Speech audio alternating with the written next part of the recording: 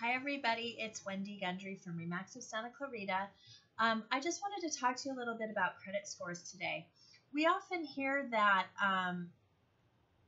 people don't want their credit scores ran because it will lower their credit scores. And credit scores are a funny thing, and they can vary from day to day depending what was paid or charged off in the past 24 hours. Inquiries aren't the devil if they're all done over a short time frame. Lenders look at the past 6 months of inquiries. And they look at a credit report as if there's 3 or 4 for mortgage lenders, then it's usually okay, because then they're saying, oh, okay, they're shopping for a loan, they want to make sure they get the best interest rate, etc. An automobile inquiry could mean that someone's buying a car, and if that's the case, it could affect the debt-to-income ratio. A credit card isn't usually a big deal, but if it's on a huge appliance or furniture store, it will be asked about.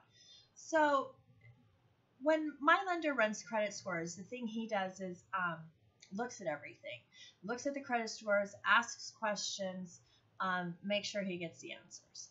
So don't always freak out about everybody running your credit score. Obviously, you want to keep it to a minimal, but obviously you do want to get with somebody trustworthy who's going to be doing that and giving you the right information. If you have any questions about buying a home, don't hesitate to give me a call, 661-702-4767. My cell is 510-5370. And my email is wgundryrealestate@gmail.com. Have a great day.